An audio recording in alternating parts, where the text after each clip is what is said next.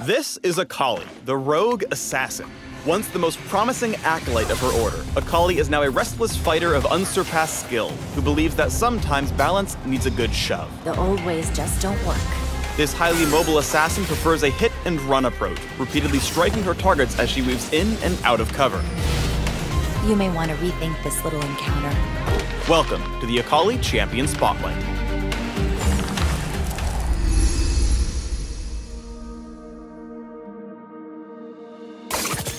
Akali's passive is Assassin's Mark. Try to keep up. Damaging a champion with an ability creates a ring around them.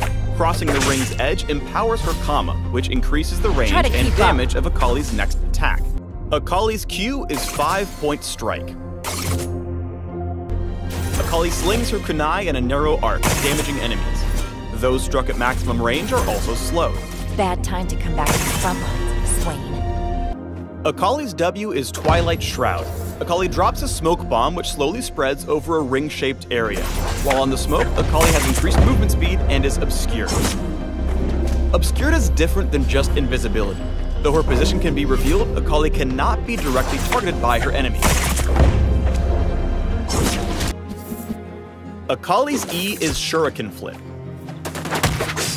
Akali backflips and throws a shuriken forward, damaging and marking the first enemy hit. Akali can reactivate Shuriken Flip to dash to the marked target, following them wherever they go. Akali's ultimate is Perfect Execution.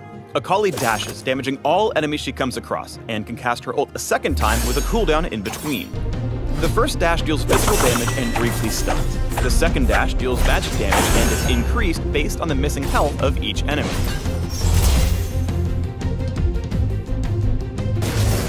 You think you're gonna walk away?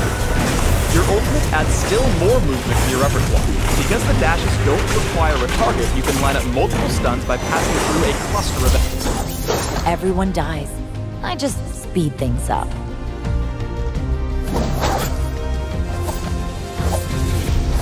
Thanks for tuning in to the Akali Champion Spotlight. Dart down to the links below for more info on the Rogue Assassin.